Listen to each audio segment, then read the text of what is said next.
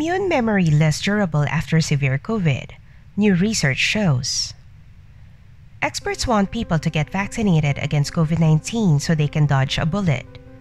This bullet is severe COVID that increases the odds of being hospitalized or dying early. Yet new research shows more to it. Researchers found that severe disease might also affect immune memory. But before we continue, please like this video if you find this informative and subscribe to our channel for more interesting and informative content. Don't forget to click the bell icon too to get the latest updates. At the University of Texas Health Science Center at San Antonio, researchers explored what else could be happening when the immunity battles COVID-19. They noted that when SARS-CoV-2 attacks the body, B cells respond well in most cases. This is why many COVID cases are mild.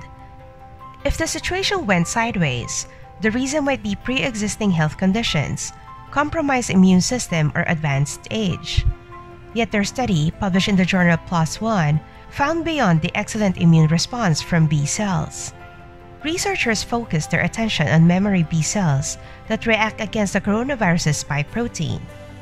Blood samples from patients were collected and analyzed 1 month after symptoms appeared and 5 months after COVID started. In a month, a significant portion of spike-specific B cells was active. At a glance, it looks like memory B cells have the upper hand across all cases. However, researchers noticed something unwelcoming. Patients who had less serious COVID expressed higher markers of durable memory B cells. Those who developed severe COVID had lower expression of these markers.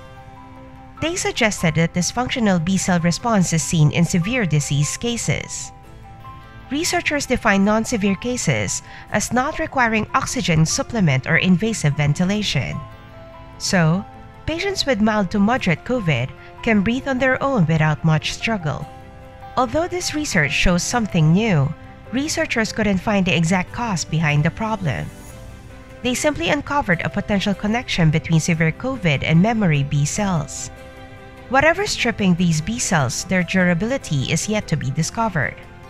Still, their findings show the important markers, such as TBAT and FCRL5, which doctors may use to find those at risk of impaired immune memory due to COVID-19.